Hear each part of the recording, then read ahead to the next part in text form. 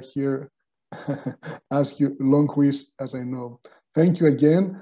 We are 10 minutes behind. I give the speech to the next panel. Christos Papastylianos, Professor Papastylianos is Professor of Law at the University of Nicosia, Cyprus Law School, and he will chair the first panel. So goodbye for now from me. Christos. Thank you, Akritas. Hello to everybody. I would like to welcome you in the first session of the Conference on Populist Transformation of Constitutional Law. It is an introductory session, introductory in the sense that all four presentations focus on and clarify some key concepts which are linked to constitutional populism. But sometimes they are used in public discourse in a very confusing way. I would like also to repeat that everyone who is interested in can raise a question through a chat or orally if he is or she is a speaker of the conference. And the first speaker in this session is Professor Gábor Halmai. Dear Gábor, the floor is yours. Thank you very much, and thank you for this kind invitation and possibility to share my views, which will be very similar to that of Boyan, but claiming some originality for myself as well.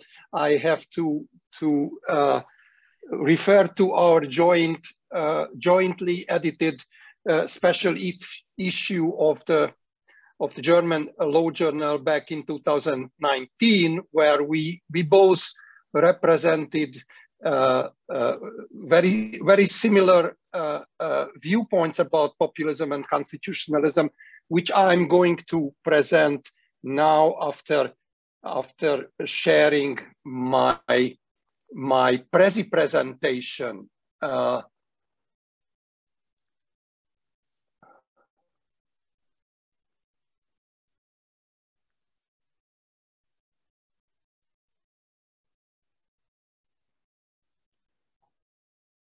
I hope you can see the presentation now. Yes, I can see. And here is the overview. Here is the overview of my short intervention. Of course, certain overlaps with the topics of Boyan's excellent keynote speech is unavoidable. So I also start with the varieties of populism, the usual categorization of left and right-wing populism here. All the actually actors mentioned by Boyan are listed here as well. I do not want to go into the details of these categorization. My main conclusion you can see at the very last line, namely that it seems to me that the left and the right kind of differentiation of populism does not really help to understand the various approaches to populism, mostly because their relationship to constitutionalism. As you can see, both in the left and in the right, we can find populists who do accept constitutionalism and some who do not accept. In other words, we cannot just claim that right-wing populists are enemies of constitutionalism, while left-wing populists are always friends of constitutionalism. Let me mention also only Venezuela. Both Maduro and his predecessor as as certainly enemies of constitutional thinking. Let me move to the second slide. What can be a more constructive way to define populism for our purposes, especially for the purposes to connect populism with constitutionalism? And here I use a differentiation used by Isaiah Berlin in a presentation in 1967 at a conference in LSE. Berlin actually differentiated between the real and false populist, saying that all those, and this very much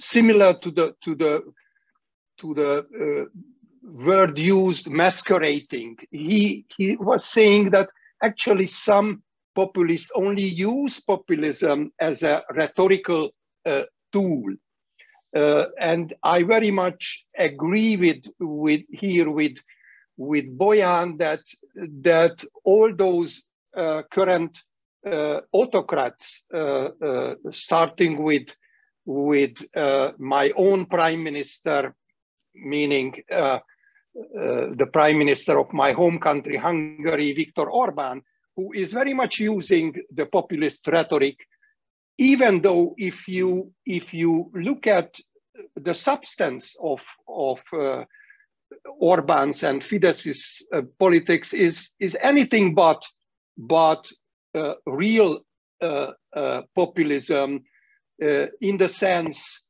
using direct democracy, using anti-representative rhetoric, or using as certain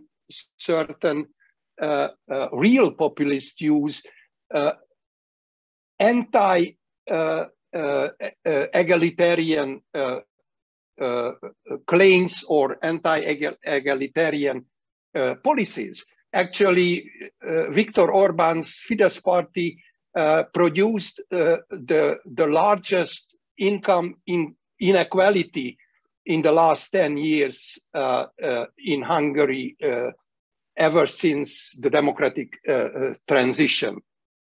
Again, I do not go through all these possible definitions, partly mentioned by Boyan's presentation, starting with Jan Werner Müller, my former Princeton colleague, whom I really admire. But I agree with Boyan that Jan's definition is based on the anti-pluralist characteristic of populism, which does not apply to a lot of so-called real populist characterized by Berlin. Here you can see also my colleague who will follow me, Paul Blokker, who was the other co-editor of the mentioned German Law Review article or special issue, and he will also have the opportunity to talk about his own approach. So let me go further and talking about this already mentioned authoritarian populist rhetoric. I already devoted some time to Viktor Orban about anti-representation. Actually, Viktor Orban is the main beneficiary of the parliamentary representative system, with the 2/3 majority in the last 11 years being able to enact a new constitution for Hungary, and an illiberal constitution proudly announced, without any contribution to opposition parties. So what it is, if it's not using representation and not anti-representation, the same way Viktor Orban was the first to change the rules of the referendum, making it almost impossible to challenge any governmental measures by referendum. So what it is, if it's not something which is substantively anti-populist. Here, very briefly, let me mention the issue which was also raised by my friend Wojciech Sadurski in the Q&A after Bojan's presentation. What is the distinction between the non-populist autocrats and the populist autocrats? Populist autocrats are coming to power through democratic elections, which is certainly was not the case, or still not the case by some non-populist autocrats like Lukashenko in Belarus. At least part of this coming to power of populist autocrats also in Hungary was due to a democratic election. At least the very first election was democratic in Hungary back in 2010. The subsequent two elections were less democratic and certainly less fair. I do not want to go into the details of whom to blame for this kind of authoritarian populism. I could mention here one aspect of this issue, namely my former EUI colleague Joseph Weiler's piece published recently, saying that actually we should not really criticize or blame this kind of populist autocrats like Viktor Orban. He mentioned explicitly Orban, because they were elected by the people. So what's wrong with the people's choice of populist autocrats? There are a lot of problems with that. Besides the non-democratic election system, also the non-existent freedom of the media, which makes this population electing the autocrat non-informed voter population. Let me go very quickly to the point which I want to make to differentiate this kind of autocratic populism from political constitutionalism.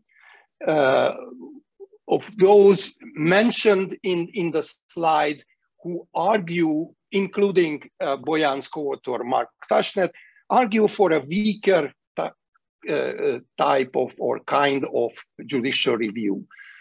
Autocratic populism has nothing to do with that because they do not acknowledge an independent judicial review at all. They pack constitutional courts, as happened not only in Hungary, but in Poland as well. And this kind of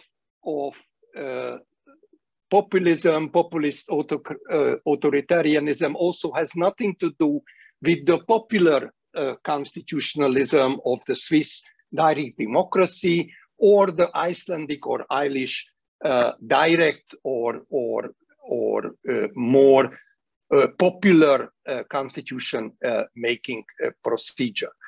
And let me conclude my short presentation by saying, which is very similar to the claims of Bojan, whether there is such a thing as populist constitutionalism, it very much depends on the definition of both populism and constitutionalism. Populism, which is critical towards the oligarchic elite, as Bojan characterizes the democratic populism, which is not anti-pluralist, as Jan Werner Müller claims, is certainly in line with constitutionalist ideas, while those who are against any kind of checks and balances, separation of powers, using populist democrats are certainly not. In other words, those false populists cannot be called as constitutionalist. Thank you very much for your attention.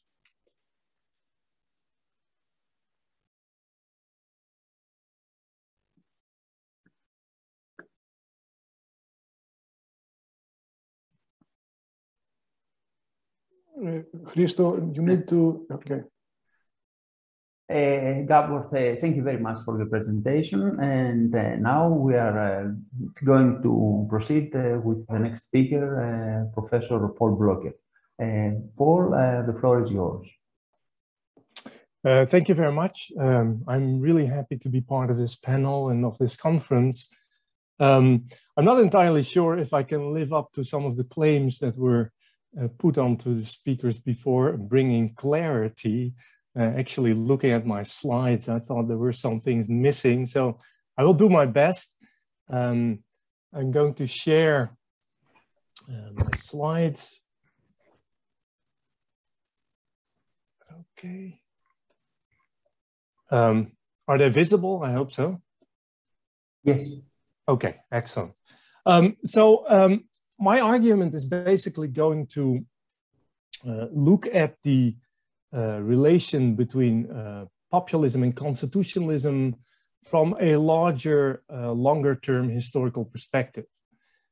So I try to understand whether we can see populism in one way or the other as a reaction and as a critique to what one could call a post-war, and I mean post-Second World War, order.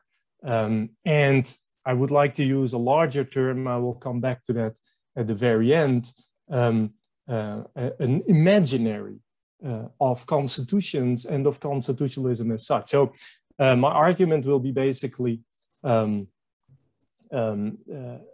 start with a very brief sort of depiction of what I think this post-war constitutionalism looks like. And then I will try to depict a reaction in the form of populist constitutionalism. And that was exactly what I was thinking about just before I was given the screen. That is, most of the things I'm going to say refer to right-wing populism, what I also would like to call, at least in many of its manifestations, a conservative form of populism. And the left-wing versions, they will come back at the very end, but they're a bit tricky, I have to admit. And particularly after the excellent talk of Bojan, of course, we can't ignore this variety. But that's what perhaps in some way I can sort of find some solutions to that in my third part, and that is about indeed a populist imaginary, in particular also a populist constitutional imaginary. So starting with what I tend to call post-war embedded constitutionalism, I think it's extremely important if we want to understand the relation between populism and constitutionalism in the current epoch. We need to go back to the construction and also in a wider sense, the imagination of what modern constitutionalism means and means to us and means to various actors in current times. And it seems to me that the original setup, even if the historical story is much more messy than my very simplified version here, but the sort of birth of post-war constitutionalism is one that I would want to call anti-totalitarian. So its main mission is to be in strong contrast with the totalitarian experiences. And that means a view of constitutionalism largely as a negative device, as a limiting power type of device, which feeds through into ideas of divisions of power, etc. It also feeds through in a way, in an understanding, in a language of fundamental human rights, and a view of democracy as ultimately grounded in a protection by judicial institutions, in particular, of course, apex courts, in many cases, constitutional courts. And the other side of the coin, in a certain way, is then that constitutional democratic systems show some kind of imbalance. That is, they're geared towards control, protection by judicial and other institutions, the side of a kind of literalistic democratic understanding of democracy. That is, people give themselves, their government, their power, their laws, etc.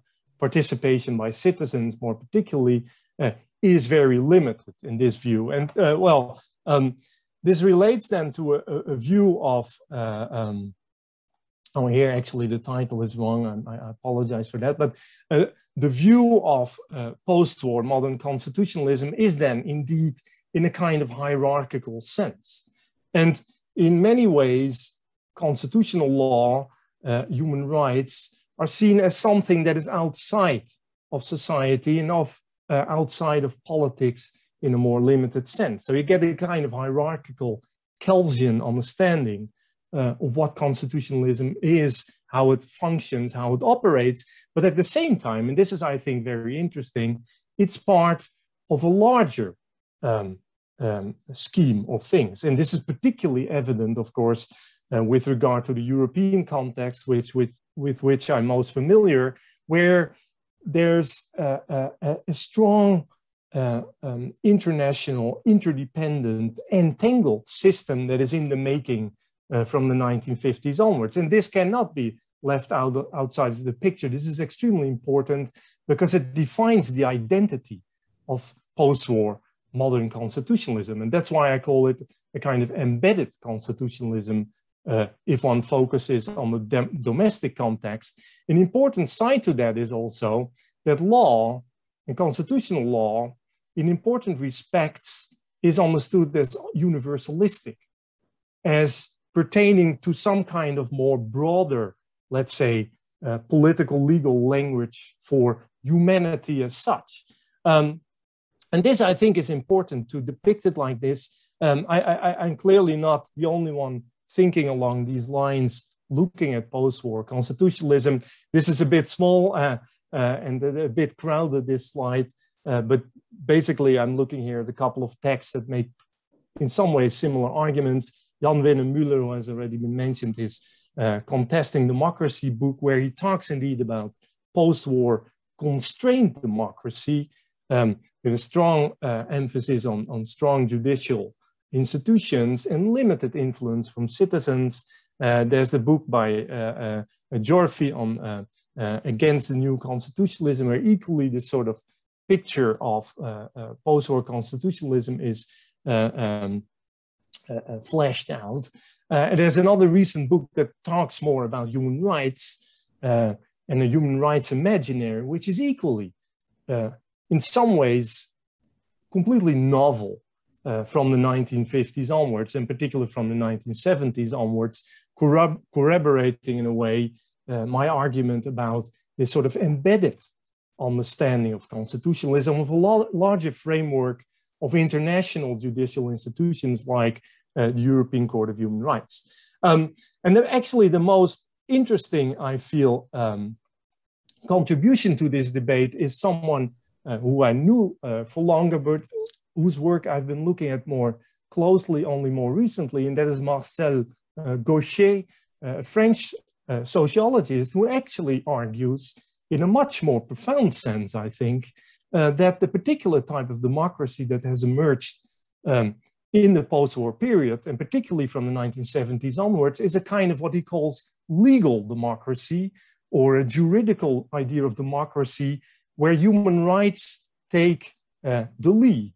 And a particular view of human rights, I don't have time to expand on this right now, but what is profound in his argument is that in many ways, the ways in which post-war constitutional democracy based on human rights develops undermines collective political projects. And this links to his deeper argument about expanding individualization in our modern societies.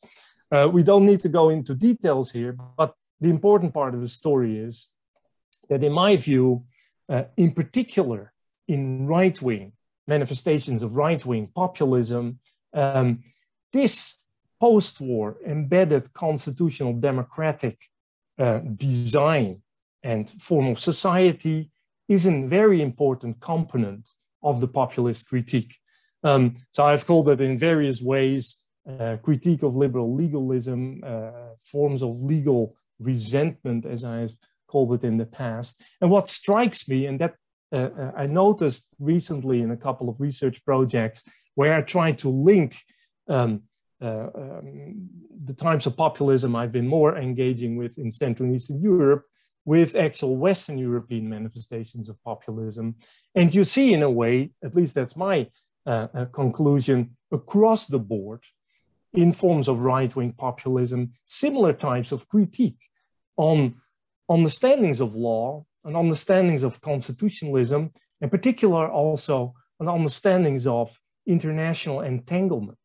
And so a common thread is clearly also a critique on international courts, in particular the European Court of Human Rights as a problematic institution. So here on the right, you see a recent intervention by a Dutch right-wing populist party, Forum for Democratie. Thierry Baudet is its main exponent in the recent Dutch elections, where he argues against what he calls dicastocratie, juristocracy, or whatever you want to call it, against indeed too strong influence of and power of judicial institutions. And as I said, I think you see this across the board.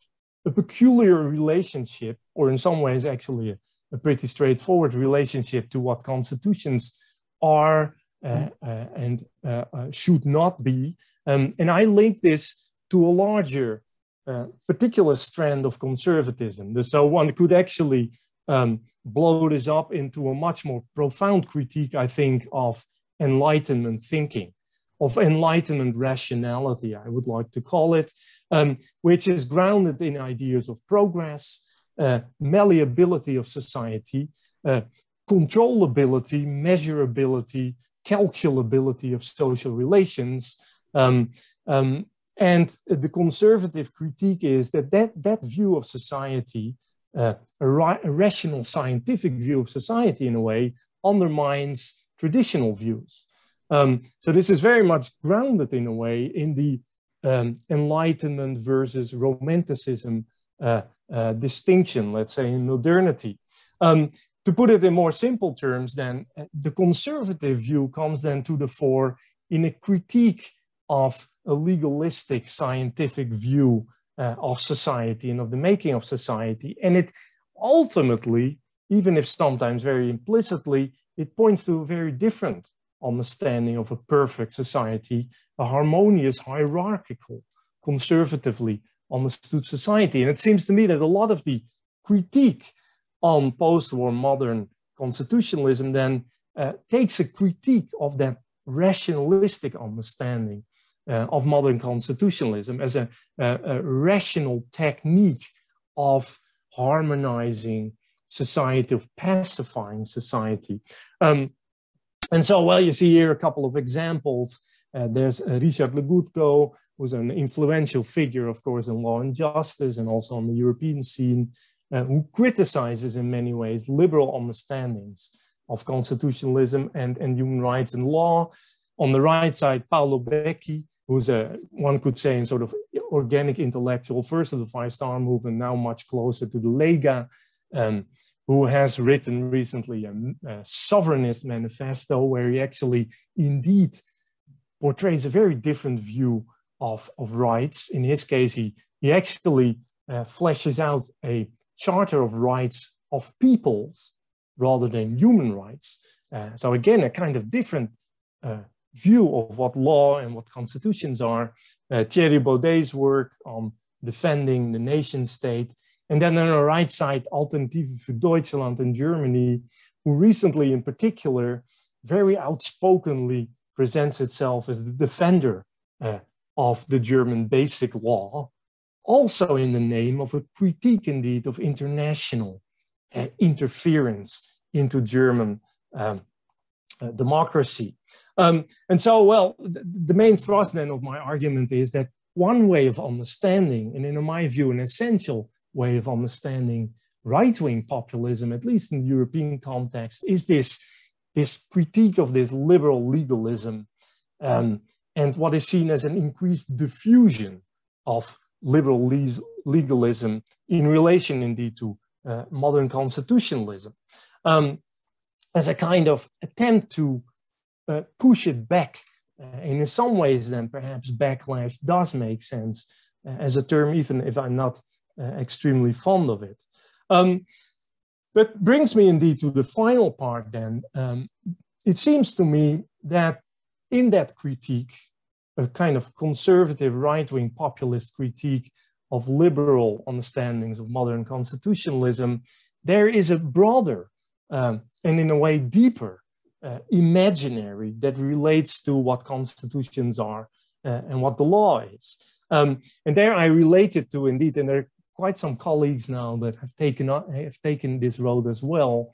I relate to understandings of social imaginaries, but particularly also constitutional and legal imaginaries, which one could say in modern times relate to two deeper notions of how to understand societal orders. One of them indeed is mastery, and I'm relating here to the French Greek scholar Cornelius Castoriadis in his work on social imaginaries.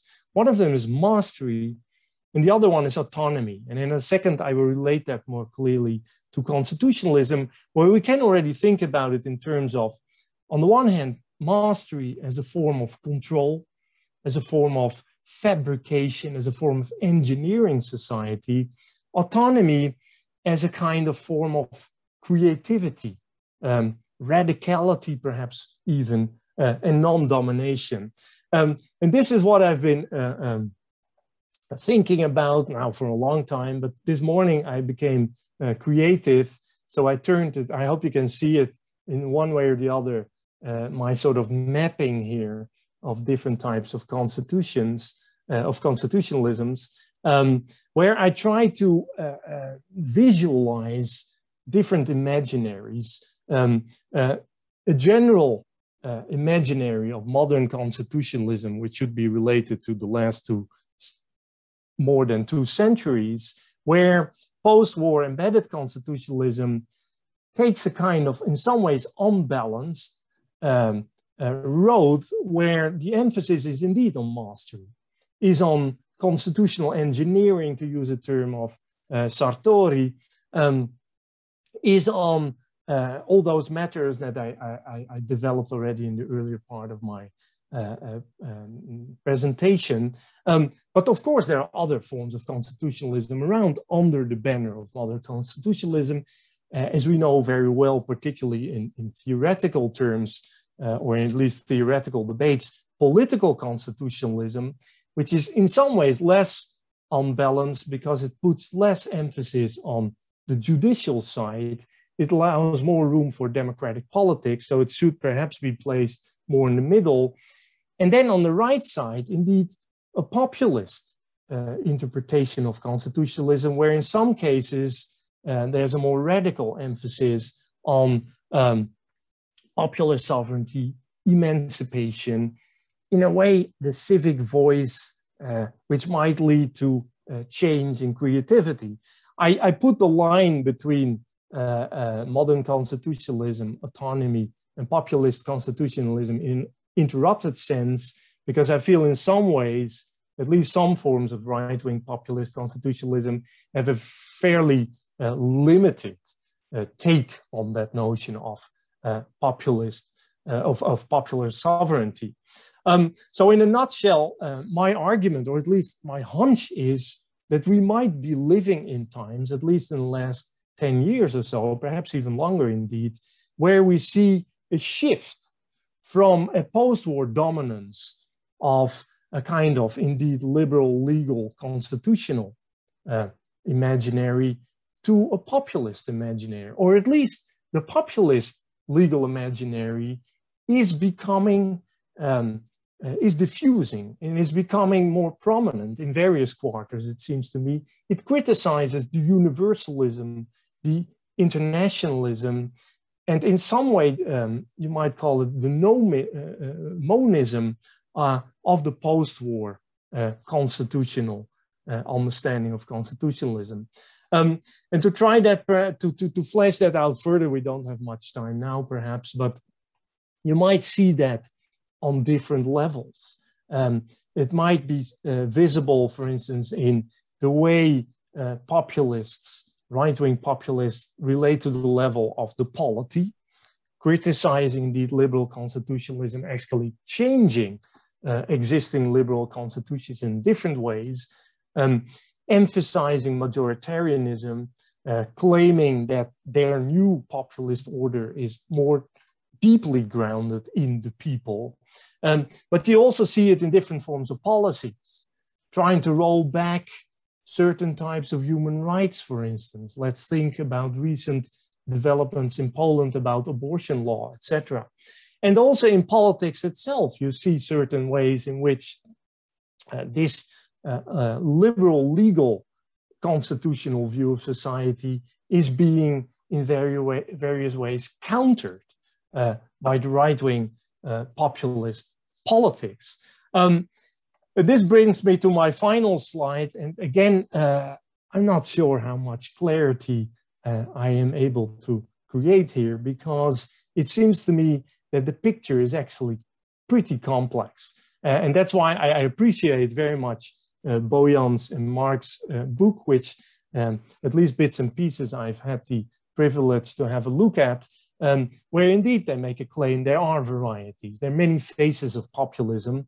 And so in the populist constitutionalism dimension, we need to distinguish, we need to find indeed different ways in which this populist imaginary is being fleshed out. The first one here in the middle is a direct critique of this legalistic understanding, liberal understanding of constitutionalism, international understanding, internationalist understanding of constitutionalism. It criticizes indeed the interdependent nature. It puts sovereigntism again to the fore, a kind of isolationist view to the position of the domestic polity. Great critique of liberalism in many ways, of liberal pluralism, but there are also other forms of populist constitutionalism. And particularly if we go to the left-wing versions, not least as Bojan indicated and others, in cases of Syriza, Podemos, but also on the European level, for instance, with DN25, which I think is in some ways relevant, we see a different relation to populist constitutionalism. There, it's not necessarily the majority, or what Urbinati has called as a form of extreme majoritarianism, but it's actually citizens. It's actually society. It's actually individuals as in society that are put into the seat of sovereignty. And so a dominant form of power is not neither the judicial nor the executive or the majority, it's society. And it's society in many of these cases understood in a pluralistic sense.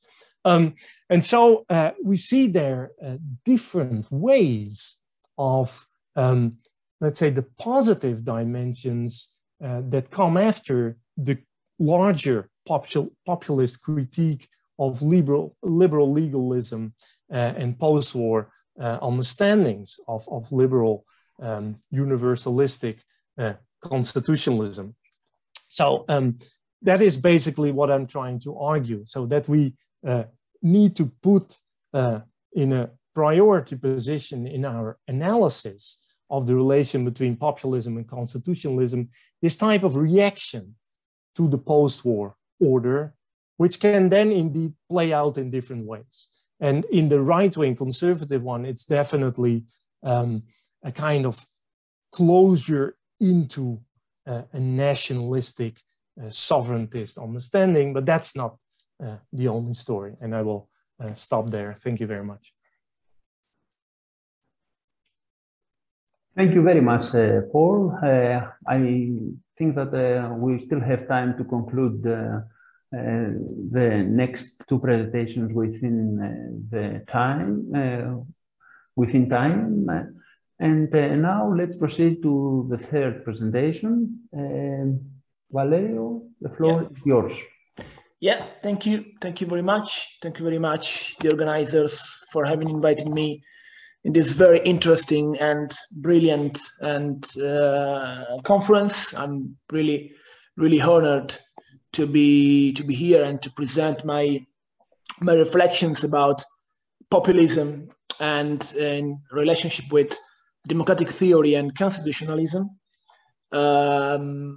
I'm afraid I will have some overlapping with speeches that previous than me, and but I hope to keep my argument in an original vein. I will not present PowerPoint, so I will follow my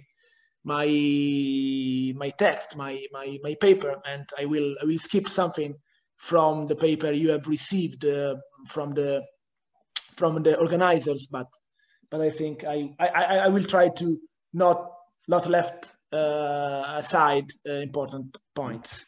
So my presentation, my argument will be divided into two big ways. In the first part, I will try to investigate populism from a purely political theoretical standpoint, so as to try to provide some political sketches about this phenomena, and in the second part of my speech, I will try to draw my arguments for the relationship with constitutionalism and populism, and to try to understand how populism affects constitutional democracy. First of all, what is populism as a political concept?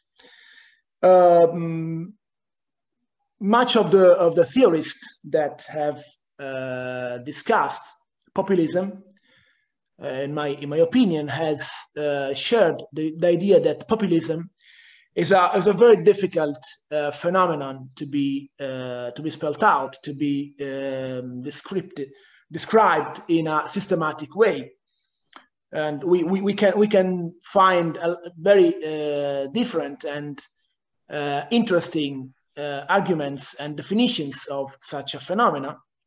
I sum up some of the most important.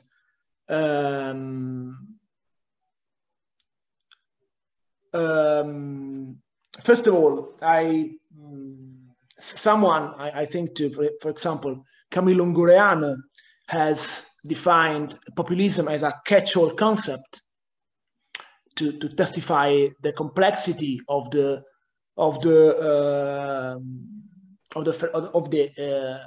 populist phenomenon.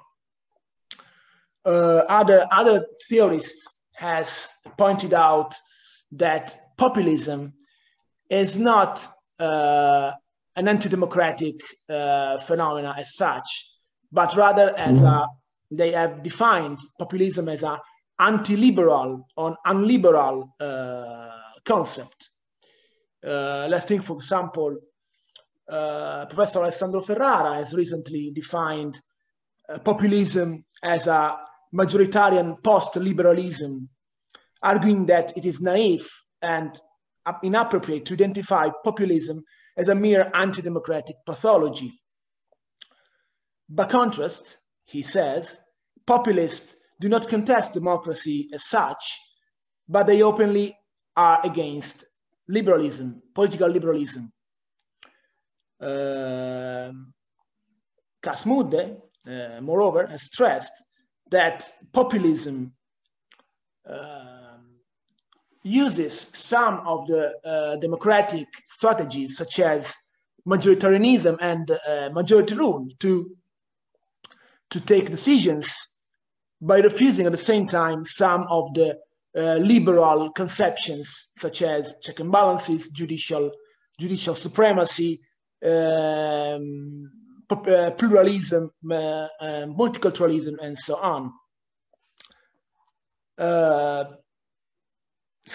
We can also define populism as a form of pseudo-democratic system that embodies some of the most democratic contents, but refuse some others that holds to the liberal conception of democracy. Traditionally, my previous colleagues has just pointed out this differentiation. Commonly, we can define left-wing and right-wing approaches to populism, and to briefly summarize this differentiation. Right-wing populism pursues nationalistic issues. It aims at defending the people from an ethnic, conservative, and traditional position, and their recall to the people, the real people, the pure people, is oftenly based on nationalistic and ethnic reasons. Commonly, right-wing populism repudiates multiculturalism and pluralism in a liberal sense by promoting differentiation, discrimination in some senses, and exclusion, and accusing minorities, for example, migrants, or minoritarian categories, to be a threat for the pure people, the nationalistic people. Sometimes right-wing populism has also coincides with a charismatic conception of the leadership. Let's think, for example, the charismatic vision of the president that transpired by President Trump, or Orban in Hungary, or Erdogan in Turkey, or Bolsonaro in Brazil. So right-wing populism seemed to share the same leaderistic and charismatic idea of power, of sovereignty, of leadership. By contrast, I'm going to be fast on this point. By contrast, left-wing populism does not entail nationalistic or ethnocentric perspectives, and left-wing populists are much less racial. They are not interested in racial or ethnic discrimination, because the real enemy of leftist populists are the privileged castes, the financial markets, supranational economic and financial institutions, and so on. So leftists are not illiberal as rightist populists are, and their battles are not against multiculturalism or pluralism, but against austerity. We have seen during the economic crisis, leftist populist forces and leaders to fight against austerity, inequalities, also lack of solidarities, imperialism in some sense. Let's think, for example, leftist populist governments in South America, or also the lobbyist powers. Bernie Sanders' U.S. presidential primary campaign has been focused on fighting lobbies and privileged castes.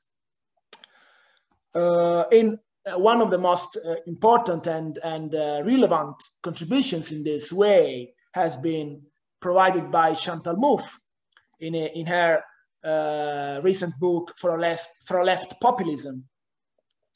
And in this book, she eloquently drawn a neat distinction between right-wing and left-wing approaches to populism by defending the leftist claim to populism as the most reasonable way to defend the people against elites and hegemonic powers. The main differences between right-wing and left-wing populism, according to Mouffe, lies in the concept of sovereignty.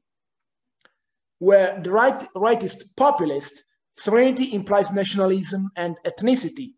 Right-wing populist Mouffe poses, I quote her, do not address the demand for equality, and they construct a people that excludes numerous categories, usually immigrants, seen as a threat to the identity and the prosperity of the nation.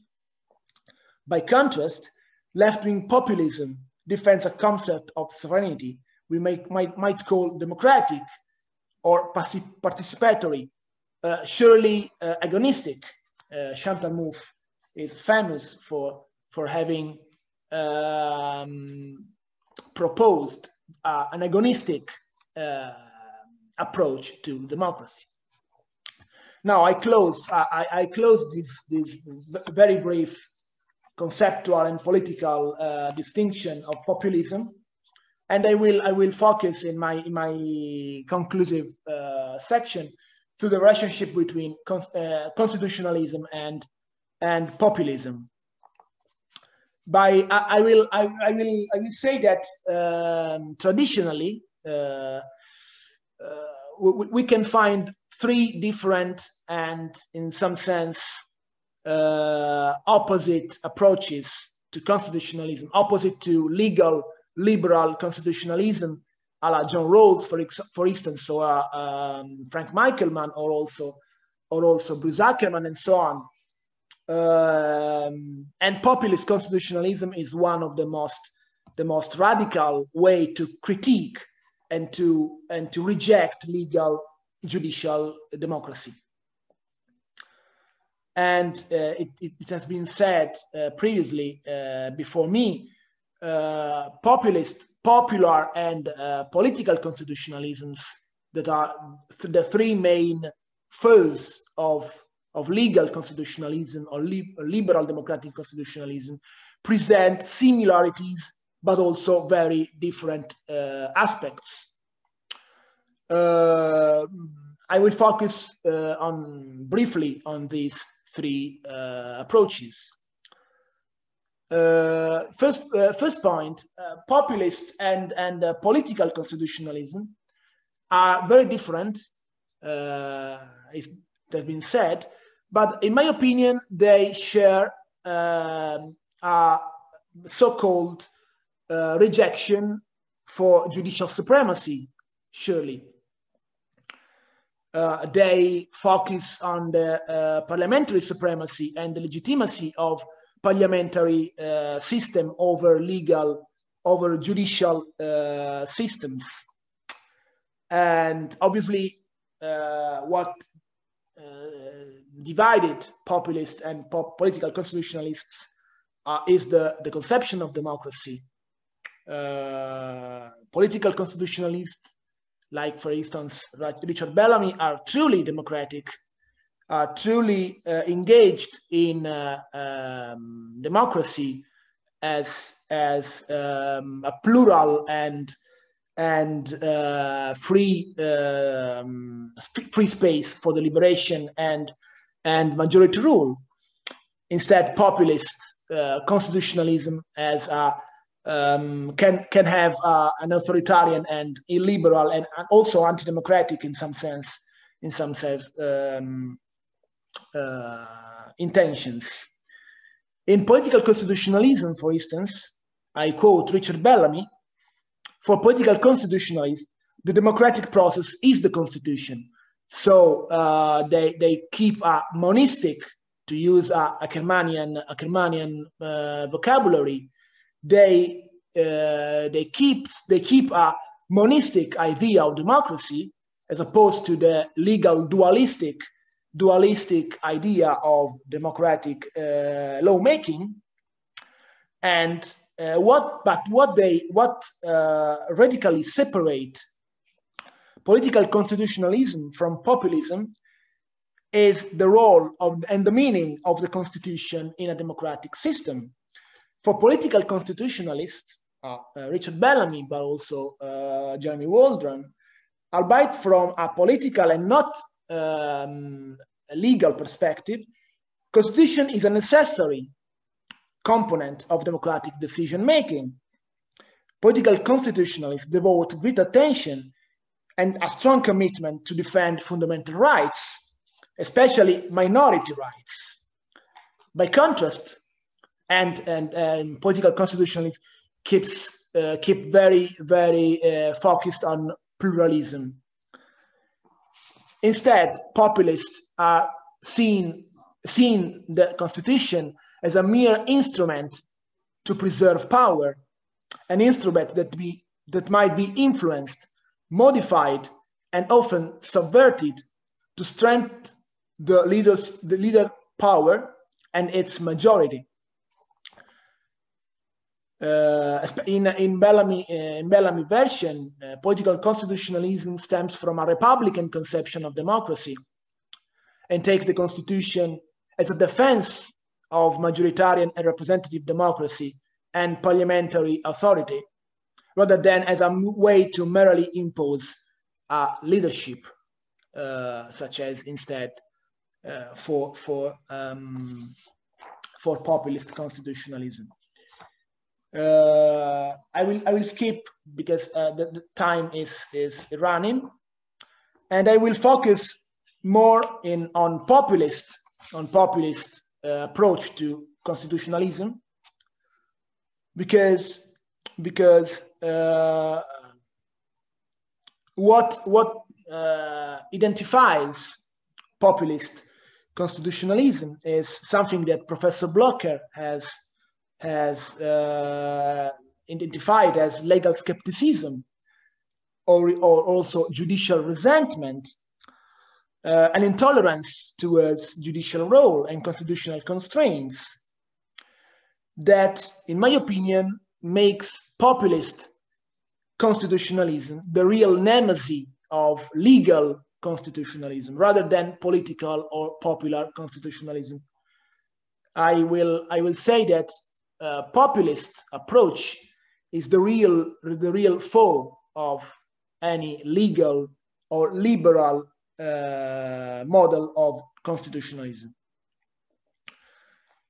It has been argued, I have argued, that populist constitutionalism and populism in general epitomizes an illiberal model of democracy that follows a radical form of majoritarianism, by which democracy is reduced to a continuous recall to the will of the majority, confused with the will of the people, within every aspect of social life, both political and constitutional.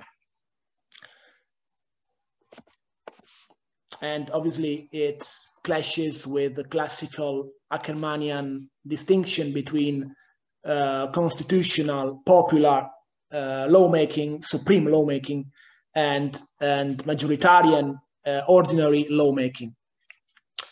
And to conclude, populist constitutionalism draws 4 strong arguments against liberal legal constitutionalism. It accuses liberal democracy of depriving the people of their power to directly and freely decide about the constitution. Thus, legal institutions such as judicial review or the courts would violate popular sovereignty and the will of the people, of the real people. Second, representative liberal democracy, characterized by institutions such as courts, or every institution that might limit the executive branch, is viewed with suspicion as a false form of democracy. I cite here the illuminating text by Posner and Vermeulen, the executive unbound. I think that in populism, there's also this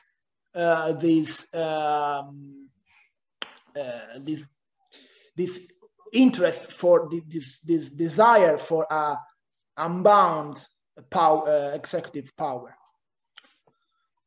Third point, I think is important to define populist constitutionalism.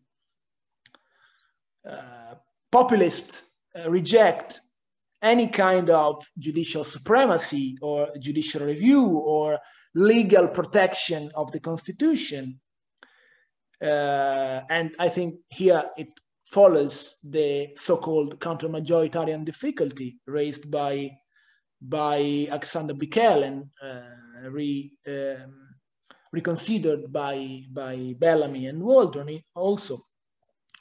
Unelected institutions causes a lack of democratic authorship and accountability that make justices an elitist group rather than a cardinal component of democratic decision-making. 4, populists distrust institutional, supranational, or communitarian institutions, which imposes an external influence over the national government. Thus, populists, especially right-wing ones, contest European institutions, both political, economical, or judicial, since they would disregard the will of the national people in the name of the union interest, of the common interest. As Luigi Correas eloquently maintains, populists will always value, I quote, the will of the people above constitutional rules and procedures, and will display a general distrust of law and procedures and a critical stance towards the undemocratic judiciary. So to conclude,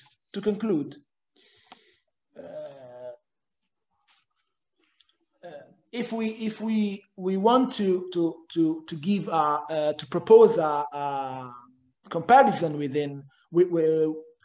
between these three anti-legal constitutionalisms, populist, popular, and political, obviously populist constitutionalism appeared the most radical threat, the most radical anti-legal constitutionalism. And obviously popular is very, very far from being populist, because popular and populist and political, have in some sense anti-judicial but not illiberal and anti-democratic connotations, and their aim is to reinforce democratic decision-making through majoritarian institutions rather than legal, but they do not constitute a threat for democratic regime in its roots. Instead, populists do not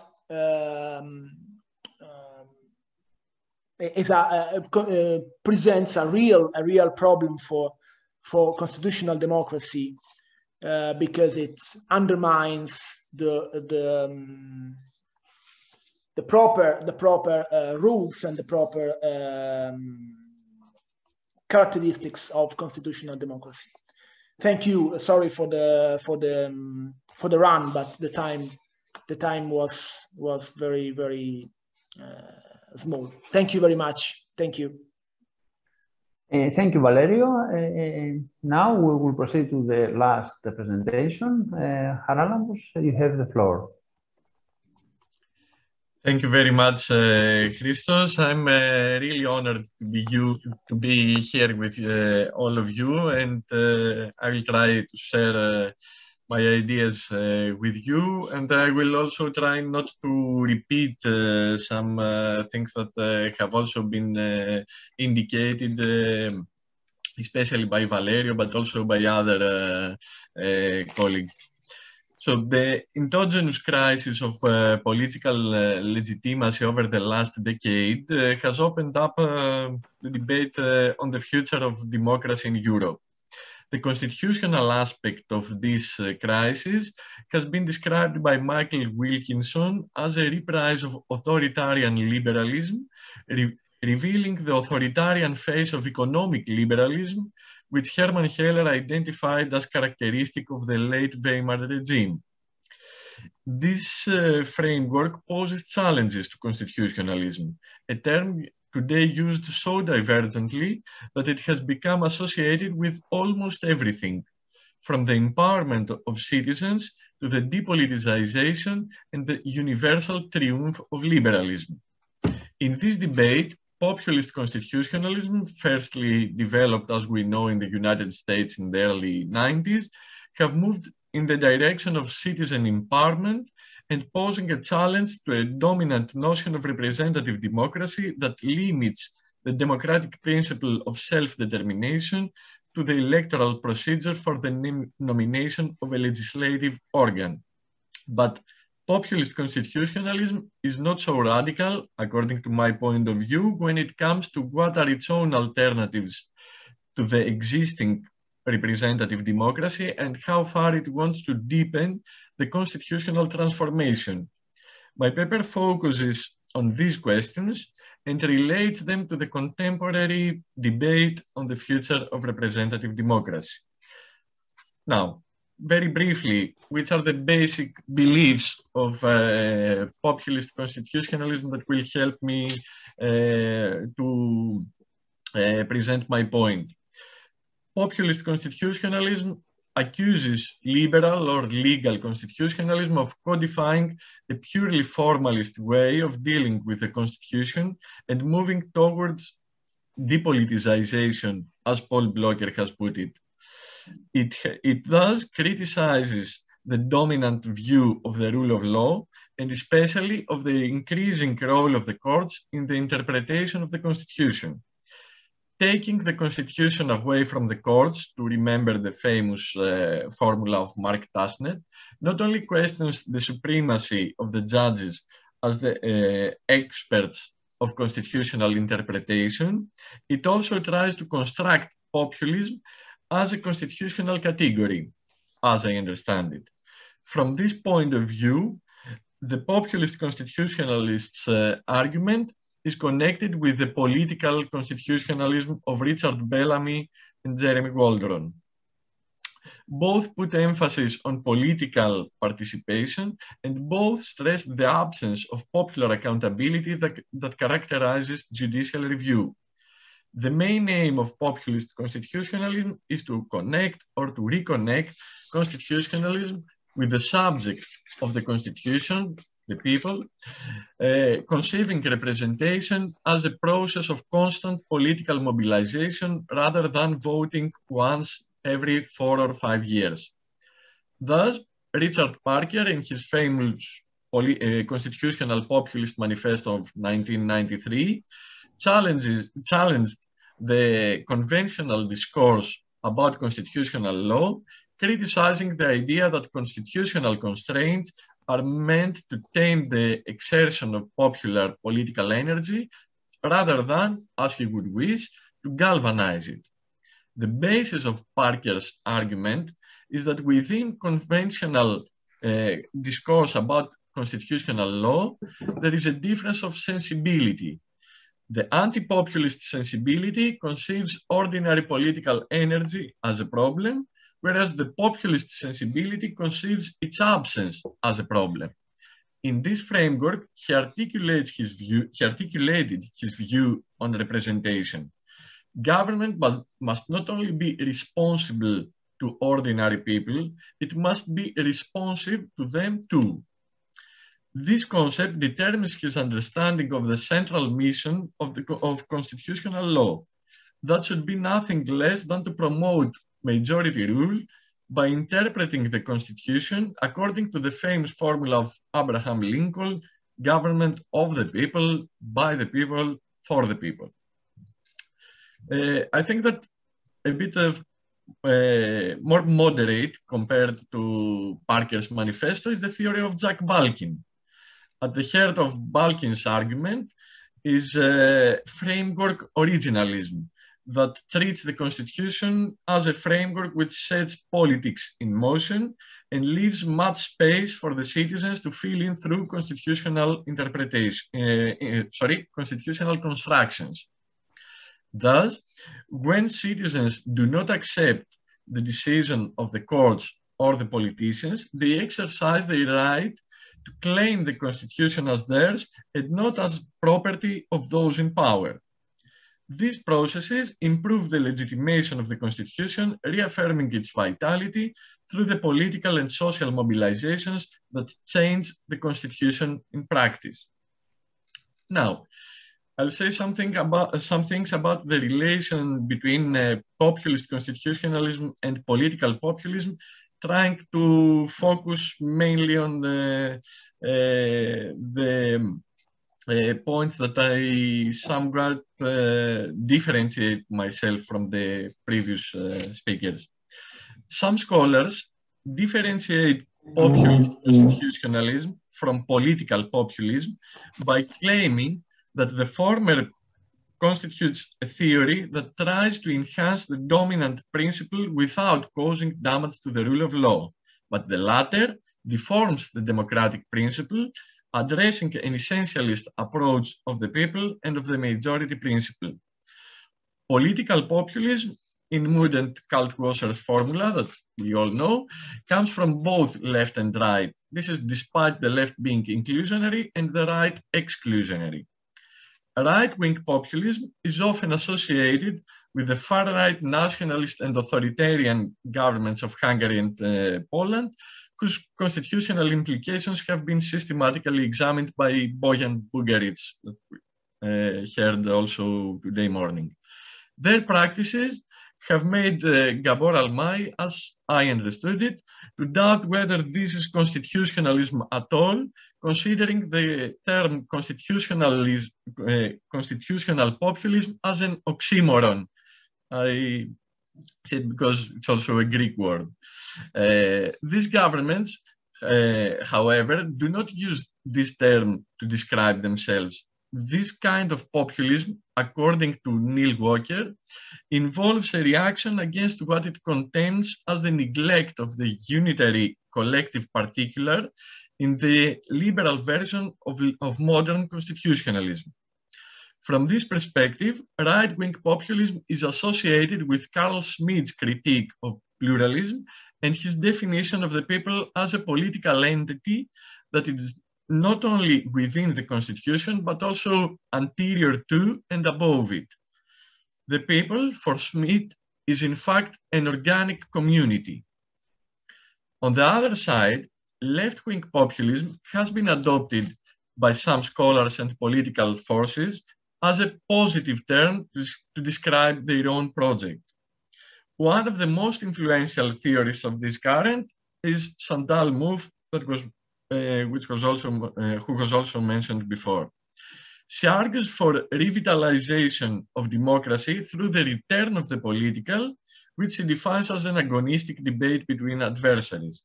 Therefore, she tries to use Schmitt against Schmitt, replacing enemy with adversary and antagonism with agonism in order to defend liberal democracy against its self-destruction. More specifically, she modifies Schmitt's notion of the political as a distinction between friend and enemy to argue that democracy requires the recognition of an adversary, of the they, in order to construct the people, the we, in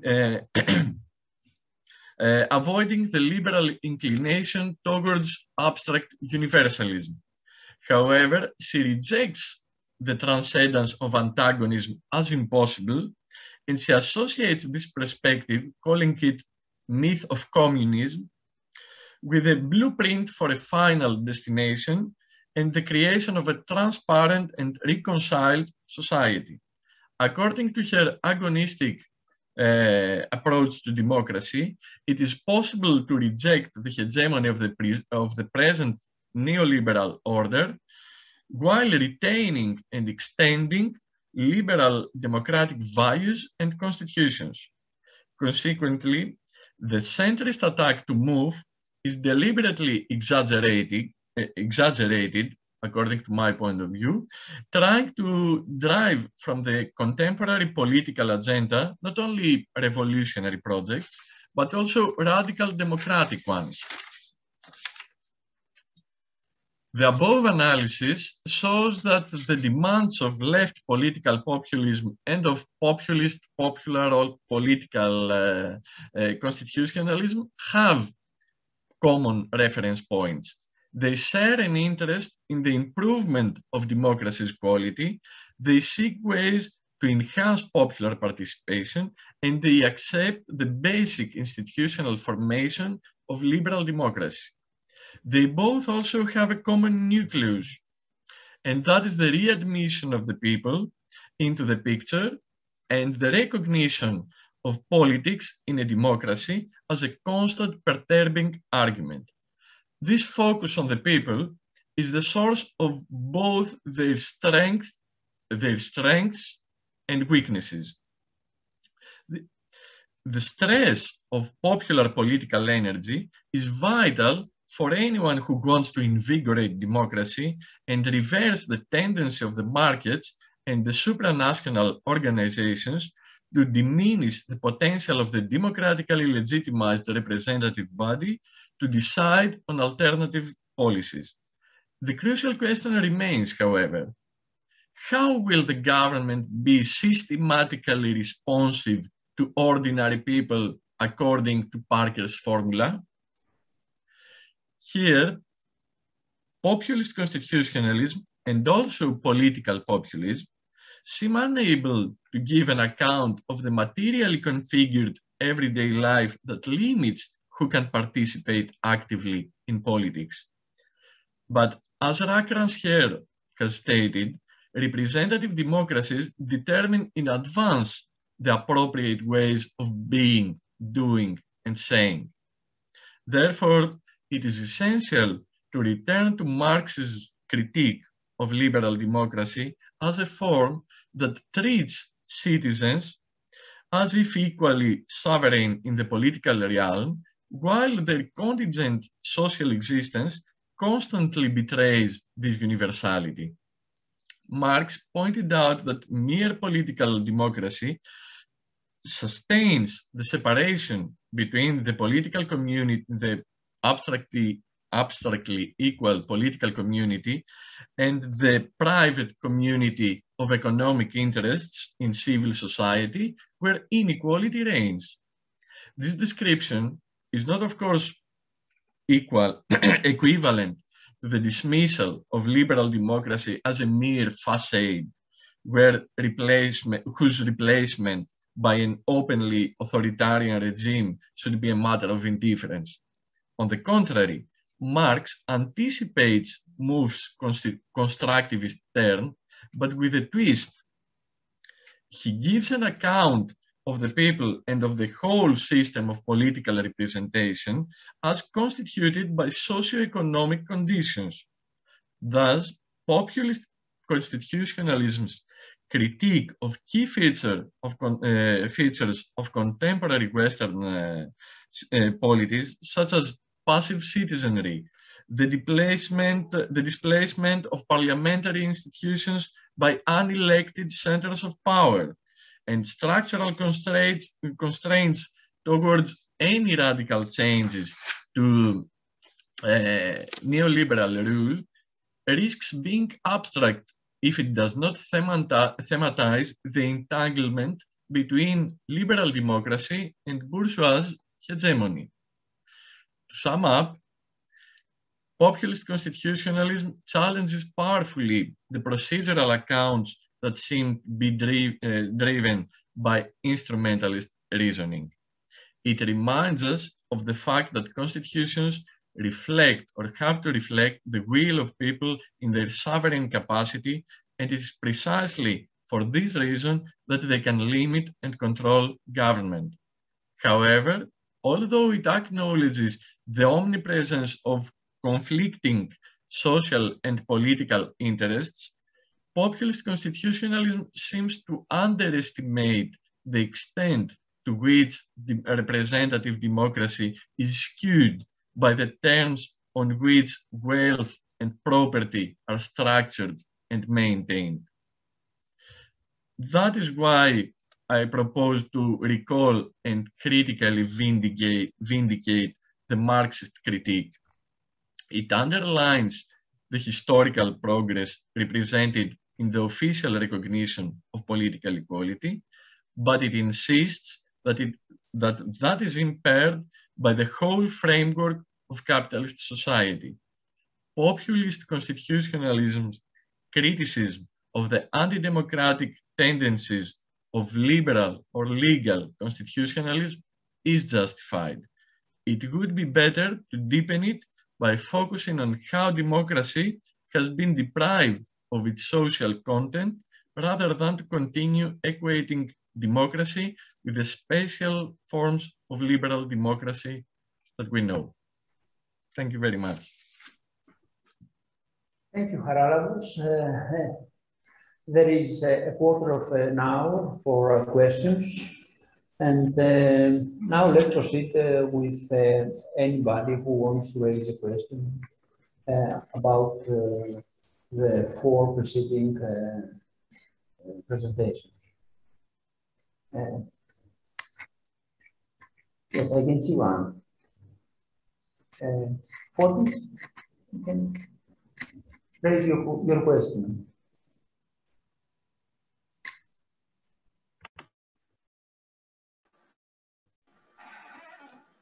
Thank you, first of all, and thank you everyone for an extremely interesting panel. Now, my question, so unfortunately, Babis, as it usually happens, preempted me. So we might be accused from, plagiarizing each other. But my question sort of is both to Paul Blokker and to Valerio Fabbrizi. Congrats, both of you. And Paul, your presentation was anything but confusing. You should see my notes. So my question is, so it seems to me that even framing the problem as populist might be problematic in its own right? So given, the categorization, the taxonomies you went through, I wanted you to press on the point that sort of Babis actually touched upon, the Mike Wilkinson's idea of authoritarian liberalism. So it might be convenient to frame anything that is antithetical to contemporary established politics or constitutional regimes as populist and set it aside, which leads me to Valerio's presentation and the importance of political constitutionalism. And the same question goes to you within that context. So political constitutionalism is by definition pluralist. It allows debate and discuss beyond any delimitations or formal terminological constraints, if you will. So again, I would like you to sort of discuss whether or not focusing on political constitutionalism or the synergy of political constitutionalism and legal constitutionalism would be a way of sort of circumventing this obsession with populism in recent years, which, if I may, is not too dissimilar from an EU law scholar's point of view with the obsession of Euroscepticism in previous years. So effectively, we're using terms just to create enemies and set them aside, and thus delimit the very popular and constitutional discourse in the end of the day. So thanks, everyone. Thank you. I can see now that Boyan wishes to raise a question also. Yeah, thanks. Just a quick question for Paul and a quick question for Valerio. So for Paul, I really enjoyed your presentation.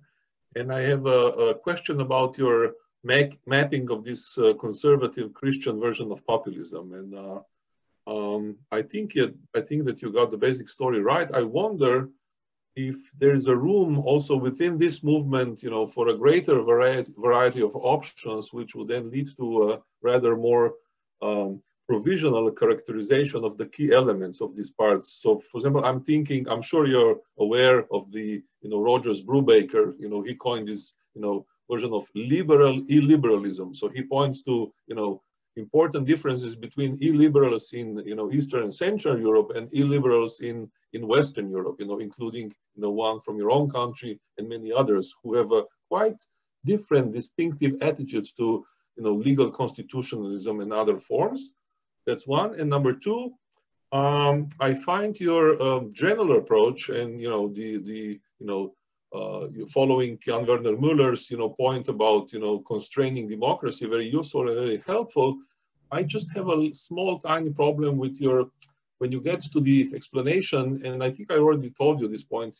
I think you really emphasize, you put a lot of emphasis on the importance of legal constitutionalism, and you ascribe, to me at least, too much to, I mean, do you have like empirical examples which would show that these large conservative populist movements are what really makes them angry are legal institutions, legal forms? I mean, of course they are part of the problem, but don't you think that putting too much weight on that element neglects other elements which should also come into the calculation? And then for Valerio, I found your approach interesting, but I think there are two stories that are going on in your narrative, and one is an attempt to describe the relationship between populism and constitutionalism, and the other one is the relationship between legal and political constitutionalism. And although there is an overlap between the two, there is no precise one-to-one match. Populism is much broader. It's not exhausted. This is the debate between legal and political is a very British American debate about judicial review between Mark Tushnet and Richard Bellamy and Jeremy Waldron and others, whereas populism includes so many other things. So when you then in the end, for example, you ended up with a quite broad strong statements basically saying that populism, as such, is sort of inherently antithetical to legalism and constitutionalism. Can you point to me to the concrete examples when you support this thesis? For example, I have in mind, for example, one very interesting work, and I see that Lucia is also in the audience here. For example, she wrote a piece about Cinque Stelle in Italy, and actually she shows that it's very hard to ascribe to Cinque Stelle this kind of anti-constitutional. Actually, she argues the opposite, and I do the same in my book with Tushnet. So I think distinguishing between two strands would help you actually a little bit to get the picture sort of more accurate. Thank you. Thank you. There is one more question written in the chat. And if I'm not mistaken, it's a question raised by Papastylianos.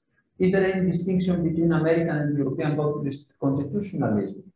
Christo, Lucia Kos also raised her hand before. I haven't seen her. Lucia?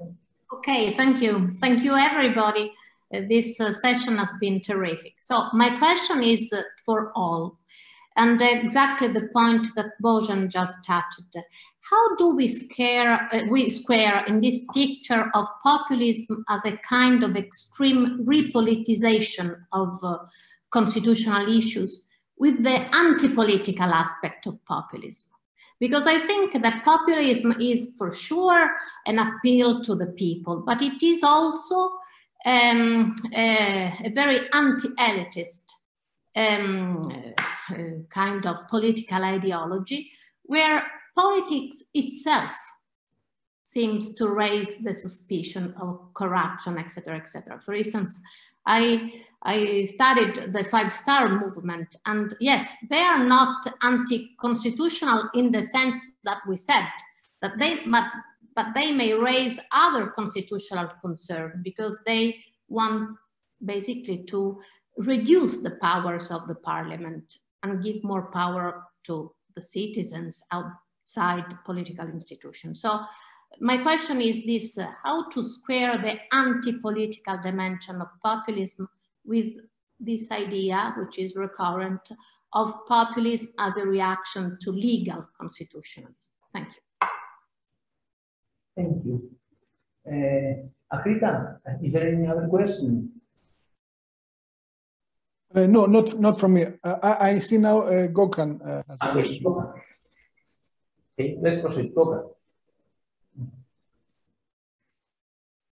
I'm just trying to unmute, but can you hear me now? Yes. Yeah. Okay. Well, thank you very much again. Yeah. I just want to ask. I still cannot change my mind from thinking that there is one single populism which includes at the same time leftist or rightist or authoritarian or liberal. Turning back to Paul's division of populist constitutionalism normal and populist constitutionalism too. Isn't there any permeability between these two? For example, in Hungary and in Turkey and authoritarian constitutionalism, there is always a sort of rhetoric of constituent power. There is a constant constituent power going on. And not only there are traditions always invoked, but there's always revolution on the electoral booths or ongoing revolution or ongoing national quest for some sort of enlightenment, etc. There's always this rhetoric is existent in both of these constitutionalisms. Also, this this internationalism component is also valid for not in the sense of the people, but in the sense of the ally between the populist leaders.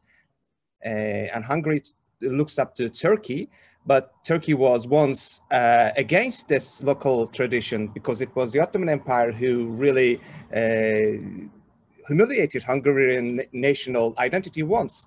But in contrary to that, Hungary really, doesn't condescend to Turkey, but looks up to Turkey as a form of example. To Erdogan is Turkey. So this is sort of things. This classifications are perfect for me, but I stop somewhere when I continue writing or thinking where to put which case to what. Thank you very much. If there are no other questions, let's proceed to the responses. But let me see.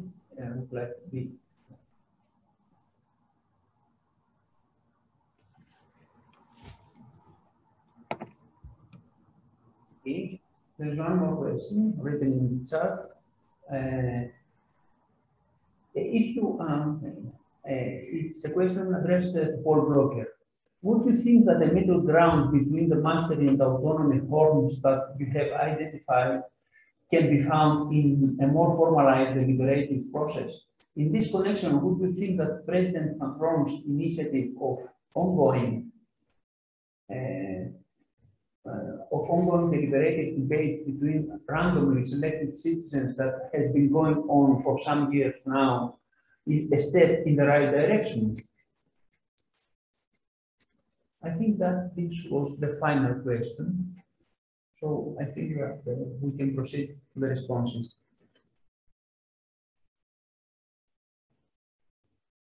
So let's go on.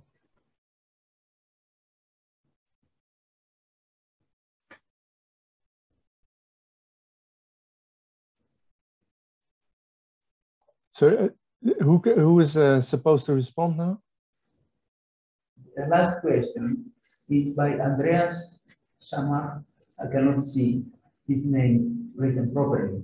And his question is, would you think that the middle ground between the mastery and autonomy forms that you have identified can be found in a more formalized deliberative process? In this connection, would you think that President Macron's initiative of ongoing deliberative debates between randomly selected citizens that has been going on for some years is a step in the right direction? That was the last question. Paul Blokker. Yeah, Paul Blokker. It wasn't clear to me because we have 4 panelists, right? So I wondered whether you want to have the order of the presentations. I realized there were quite some questions that refer to my presentation. I will start with Fotis, and his very good question, of course, is: do we really need to frame this stuff, all these very different manifestations of politics, etc., as populism? And I think it's a good question. It haunts me basically all the time, because it seems to me that indeed, like in the cases of Hungary and Poland, one might in some cases doubt that populism is really a useful label. And that's why I almost always, I suppose, add things like a right-wing or conservative to the mix. But that also, I mean, for me, it's really, the proof is in the pudding. That is, when it proves to be useful, when it can be used to compare, for instance, different phenomena, I think it may be helpful. And so in a very simple way of distinguishing things, it seems to me that populism comes to the fore in some kind of binary view that is juxtaposing society to political institutions, etc., most of the times, but also in its promise of democratization. There I still think that Hungary and Poland are part of the story. And so there are claims by the governments, etc., that they are actually realizing something alternative, but which still needs the label of democracy, like Orban's illiberal democracy or whatever. And that also, that brings me immediately to Bojan's remarks about further options, further manifestations of populism, which I'm not necessarily against, although in my view, like Brubaker's liberalism, that might be a different way in which populism manifests itself. And I suppose even Le Pen in certain ways might fit that label. But in my own research, I think I fleshed out very important affinities between Wilders, Baudet, Le Pen, Salvini, Kaczynski, and Orban. And so there's still clear linkages there. And that brings me also to your question about, Bojan, about how important is actually that legal constitutional dimension. And I can simply respond by, it's hyper important. It's extremely important, I think, also because in my view, and I in certain ways, I borrowed this from Andrew Arato, who I think is really one of the most insightful scholars around on populism. There is clearly in populism a dimension that ought to be upfront for all of us. That is, it is constituent. There is a dimension in populist claims, even if they're not directly legalistic, that refers to constituent power, either by operating in a way as if existing rules don't matter. That's a constituent critique in a very profound sense. But also, and I think I show that in my work, by in many different ways referring to legal, constitutional dimensions, human rights dimensions, etc. And so it seems to me extremely important to keep that dimension in the mix, and in some cases actually put it into a kind of set of criteria that I think are crucial there. And that brings me to Lucia's remarks, really interesting, but also particularly if we start talking about the 5-star movement, things become complicated. I mean, as I said to my student yesterday, in 2012, I think it was, Grillo organized a Vaffanculo Day, a Vaffa Day, against the Italian 1948 constitution. The year after, his parliamentarians occupied the roof of the Italian parliament, protesting in favor of the Italian 1948 constitution. And so there's a peculiar set of perspectives there harbored within one movement. I fully agree with the dimension that Lucia puts into the mix, that is the anti-politics, the dimension of a kind of depoliticizing movement within many manifestations of populism. But I think at the same time, there is clearly the opposite movement. That is, in some movements, the clear motives of being a political movement is by trying to enhance options for politics. For instance, in there, Move's work is again interesting. In many ways, she criticizes liberalism for stifling politics, wanting to put agonism, referring back to her older work with Laclau, back into the heart of politics. Then finally, well, I shouldn't eat up too much of our time. There's the remark on the permeability between what I call populist constitutionalism 1 and 2. I agree, but there's also, I mean, of course, I use these as a kind of Weberian ideal types.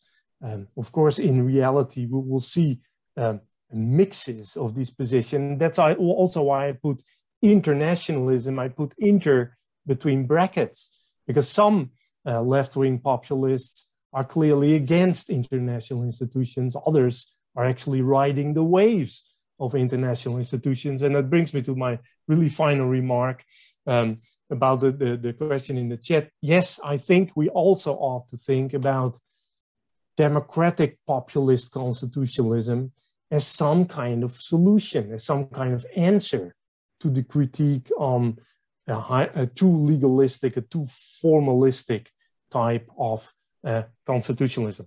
I'll stop there. Thank you. I can see that Gábor has raised his hand. I don't know if he wishes to raise a question or to respond, or both. So, Gábor.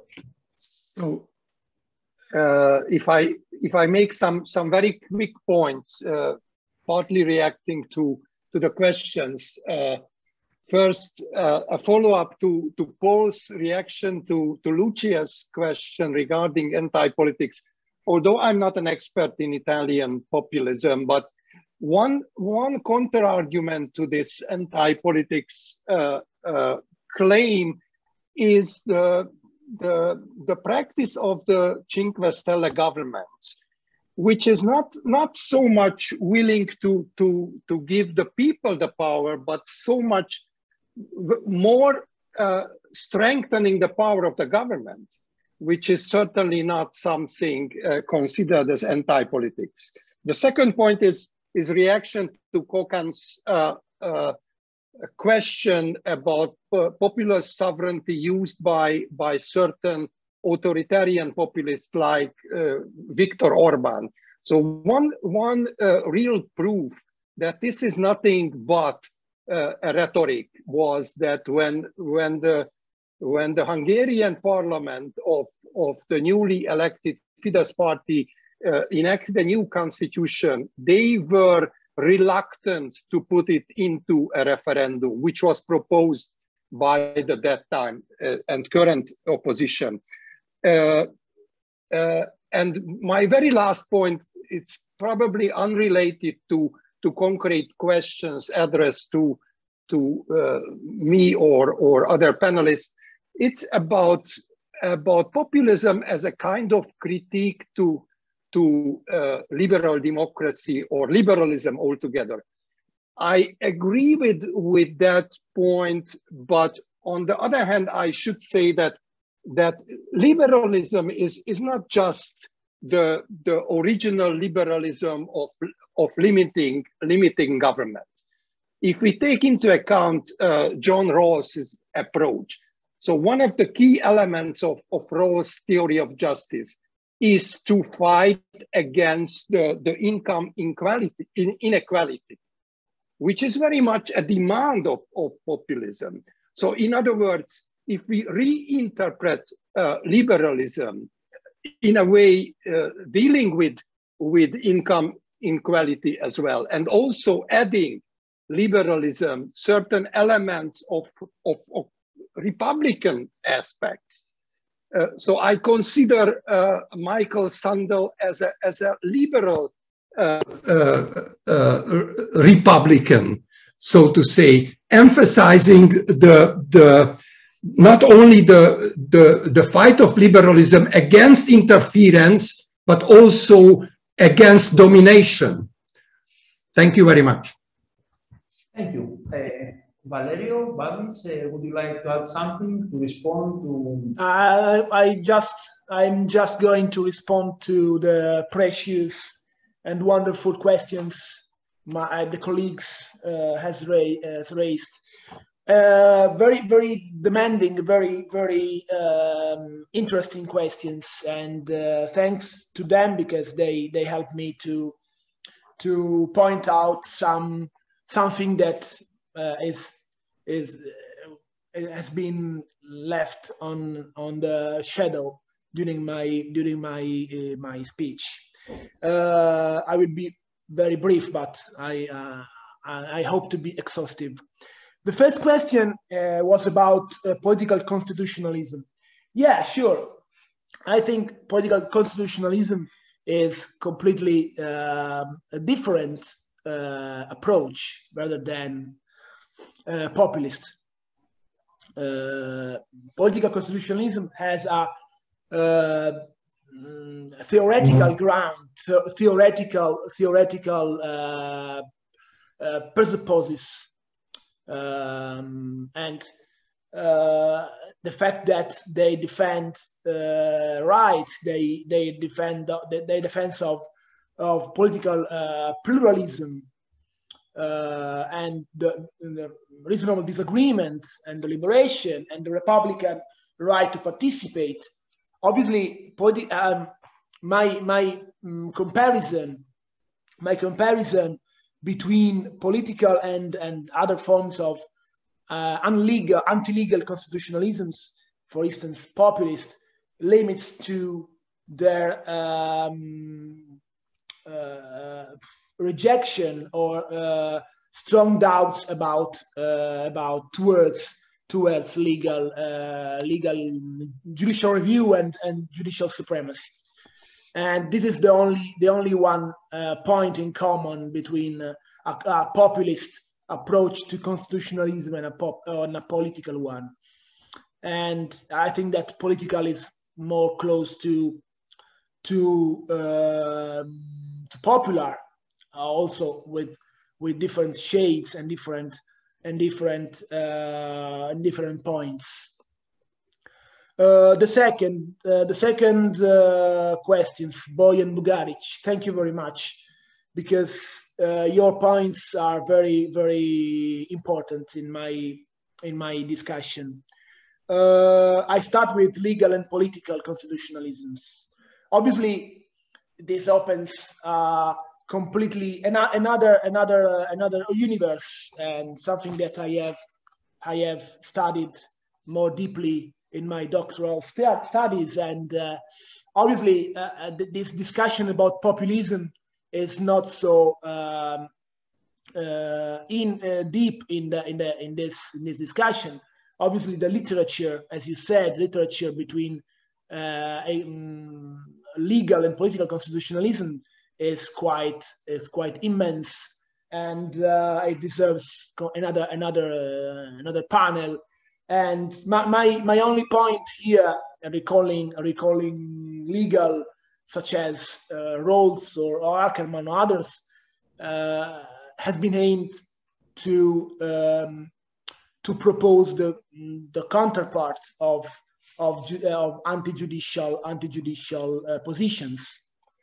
Rather, the second point you raised, populism and constitutionalism, anti-constitutionalism. Yeah, I join here in responding this point, and I'm going to join Lucia's point about anti-political. Yeah, populism is not, how can I say, it's not anti-constitutional by rule. Probably there are examples of populism or pseudo-populist forces that are not anti-constitutional. I think that Podemos in Spain is not anti-constitutional, or Syriza or Sanders, but they aim to enforce the constitution, the substantial ground of the constitution, as Professor Luigi Ferraioli would have said, the idea of social rights, welfare state, the substantial dimension of democracy. And probably this is a their constitutional interest. Obviously, I think there are also examples of anti-constitutional or unliberal forms of populism. For example, Orban reforms, constitutional reforms in Hungary, or some forms of authoritarian decision making in other contexts. About 5 movements, I think we have to make a distinction between a first phase, first part of 5 Stars movement history, and a second one. In its beginning, its origin, I think that 5 Star movements had some controversial and surely anti-political approaches when they said we will open the parliamentary as a tuna box. And I think that this is a very anti-political and quite serious declaration against parliamentary legitimation. But if we see 5 Star movements today, we cannot deny that they have become a perfectly parliamentary force. Di Maio has said recently that the movement is now a liberal party, modern and European liberal party. So if we distinguish between an original 5 Star movements, I think yes, they were anti-political, and maybe in some declarations also a bit controversial on the constitutional matters. 5 Star movements and today governing with Lega in the first moment with Democratic Party and with Conte, and now with Draghi. Draghi is the champion of the European power, and now is the premier, the prime minister in a government in which the movements is strongly present within the majority. So I think, and I conclude, the 5 Star movements is one of the most complicated example of populism, because they are so multivariate in these years. And now, if someone who never knew something about the movements would say that they are a traditional party in the democratic legislation, but the history teaches us that they have been never the same in the past. Thank you very much for your questions. Thank you very much. Babis would like to add something. Please take into account that we are 15 minutes over our schedule. Yes, I take account of this, and thank you very much. Just 2 points. The first small point is that I am for the abandonment of even the term populist for the authoritarian governments and movements, and I want to present just 2 examples of the public debate in Greece, because I think that the only there is an open instrumentalization of the term by the liberals, and in Greece it's very obvious. The first one is that we have seen the coup d'etat of the Trump supporters in the United States. We have seen in our TVs and in the internet supporters of Trump wearing t-shirts with Auschwitz, and the liberal papers were posting these photos, saying that, look, these populists, the guys with the Auschwitz t-shirts. And the second one is that 2 years ago, the newly elected liberal right-wing government here in Greece, the Minister of Education of this government said in a national, in an occasion, I'm not sure about the occasion, but she said explicitly that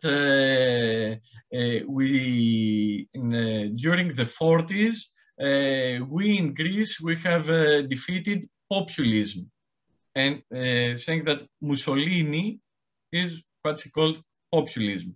So I am for the abandonment of the term. I think that it has only to do with mere instrumentalization by the liberals. As for what Lucia Corso has stated, I think that we have to distinguish the anti-political from what I could call politics from below. It's there are two different things. When people demonstrate, when there is popular initiative, and when there are referendums, whether there is that popular energy that Parker has mentioned, I think that this is political. We should not say that political is only what it has to do with the formal political institutions. And finally, just another terminology observation. I think that even even referring to internationalism is for left-wing populism is it has to be concrete. We have to not use the terms in the way they are determined by the dominant visions. For example, when there was the confrontation in 2015 here in Greece, the one that Bojan Bugaric has reminded us of, here in Greece there was the left was calling to a confrontation with the international organizations in terms of addressing to the people of abroad, of the other nations, to the people of Europe, to revolt against their governments, the austerity and all these things. And even the left's criticism to Syriza capitulation to austerity was that instead of signing a new memorandum, it should have addressed, it should have made a confrontation and addressed to the people of Europe and to press the European elites.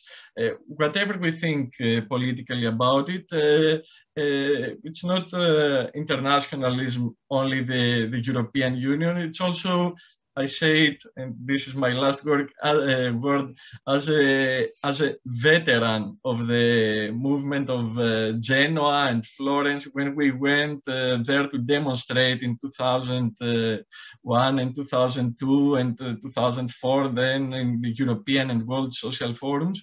We went in order to say that it is the workers or the people that should be against the elites that determine the life of the ordinary people, and also that run the international organizations.